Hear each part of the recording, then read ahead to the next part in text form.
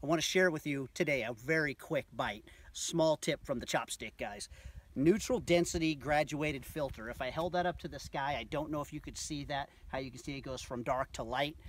You can actually get a holder that goes on the front of your lens. I don't even worry about the holder. This thing stays in my bag all the time for nights like tonight. What do I have? I've got this beautiful tree here. I have this foreground that I actually want to see. The problem is this foreground here, this green grass is probably 2 stops darker than that sky. So what I have is a 2-stop neutral density filter that's graduated. I'm just gonna put this in front of the lens. I look inside my lens here.